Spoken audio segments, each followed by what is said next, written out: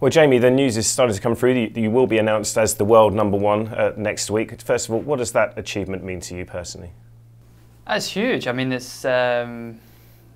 I mean, to get to the top in your sport, I think yeah, I feel privileged to do it. I don't think many people had the chance, especially in doubles. Well, since I've been playing anyway, because the Bryans have been on top for so long. But yeah, it's great. I mean, over the last kind of year.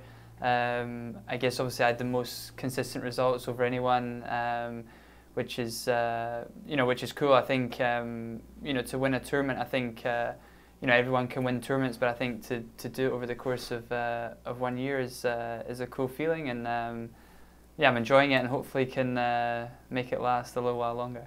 Well, how did you find out the news? I guess it was a bit of a surprise considering you were out in the first round here in Miami.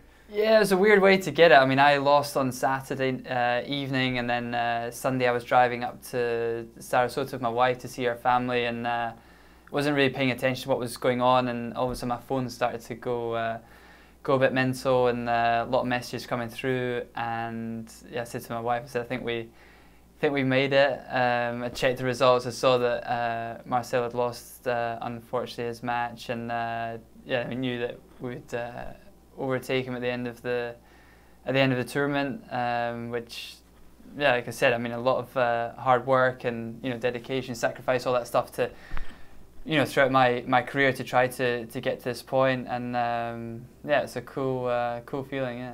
And what was the key, do you think, over that last 12 months that really sort of helped you get that sort of achievement of runs? I mean, I think I had a good partner over the last 2 or 3 years with John Peers. We had a lot of direction. We played. I mean, 3 years, quite a long time to play together. We had a lot of great results last year. Really worked hard with my coach Louis Caillé and Alan McDonald, who's been doing a lot of travelling with me. Tried to always keep improving my game bit by bit. Worked a lot on my serve, on my return, which for doubles is hugely important, I think, in starting the point. And yeah, I think that was some of the reasons that my level of performance kept getting higher and higher. And I guess getting there is one thing, staying there is the next achievement. And obviously a new partner for you this year. How are things going so far with Bruno? Yeah, well, we got a great start. I mean, we won in Sydney and then in Australia, which was yeah, we couldn't really have asked for more. We lost the quarterfinals last week in Indian Wells, really close match, which is a bit unfortunate because I knew if I'd won that match I would have gone to #1, and it was obviously a lot more riding on it than just your normal tennis match. But yeah, look, we go to Monte Carlo next. Obviously, a lot of big tournaments coming up in the clay season, and yeah, we just try to do our best, try to win as much as we can, and yeah, keep enjoying it. And finally, then I guess with the sort of heroics in Davis Cup and now this, it's got to be the sort of pinnacle of your career right now, isn't it?